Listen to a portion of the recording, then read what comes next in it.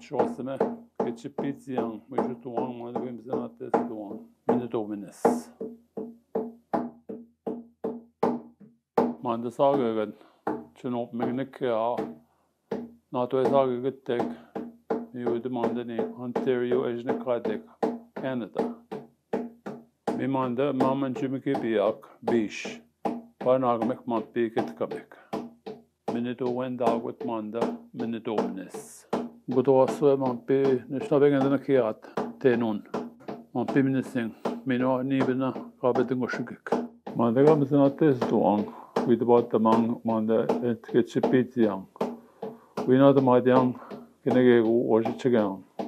We know get any the Mang Mandan and the Moina. Me know you, me know it's a job. I look at it as a normal process in life, and I see myself aging gracefully at my workplace. I'm known as the language keeper, the knowledge keeper.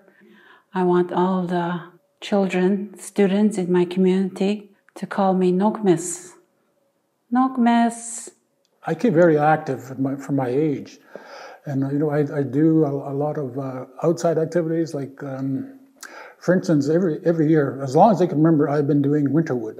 When I retired from work, I noticed I was a bit overweight, and I started walking. I walk with my dog. I talk to my dog. It keeps my mind thinking all the time what to do. And my dog's a very happy dog. He doesn't talk to me, but we get along well. Yeah, keep in mind, as we age too, our mind also ages. And for my mind, I do, like puzzles and word find and anything I can find keep my mind active. Healthy aging, to me, would be to be at peace.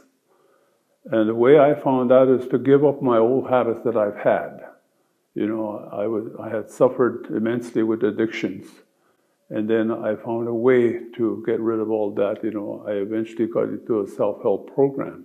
A part of healthy aging is the ability to be able to get your voice out there and to get your point across, not only to yourself, to others in your family, but to your leadership. I enjoy meeting with all the seniors and elders in our community. It's a privilege to be with them. Virus came along, so really my family couldn't visit, or I couldn't go and visit them.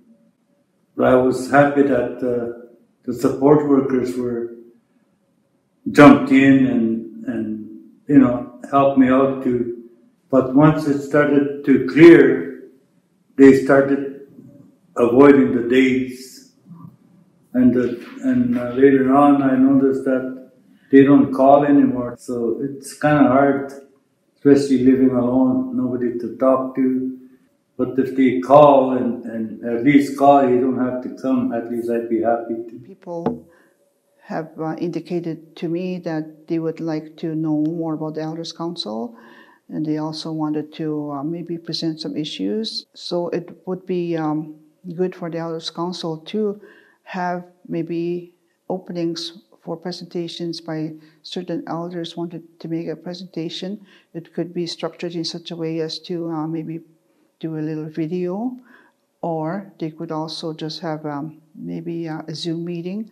We got to have safe areas where older people can live. In the future, there's not going to be enough room in the nursing home, so they got to have a suitable place for them to live, like design apartment blocks where 6 people could stay with a caregiver, which would have a walkway all around where they could walk undercover. It's important for those that are providing for the planning of activities in the community to ensure that the elders are included in their consultation, that they can hear. Oftentimes when planning is being done, I would be the one that would contact the elderly, and I would have the questions for them that would assist them, and that they themselves are identifying what they are in most need of. When I think of healthy aging, I have a lot of concern. I worry about not only healthy aging for myself, but healthy aging for this world, for Mother Nature. Not long ago, they had said if our temperature goes up 1 degree, that we would be in big trouble, and the temperature went up 2 degrees. So we're starting to get the effects from that. The ocean expands because the temperature expands the ocean, and that's why our Great Lakes stop flowing. We have to stop taking so much from the environment. Part of my job as a consultant is to know and understand climate change, invasive species. We have aerial spraying on our berries and our bushes and our trees and our forests, which is spreading a poison. And it's something we have to really start looking at and start to understand. Everything is here for a reason.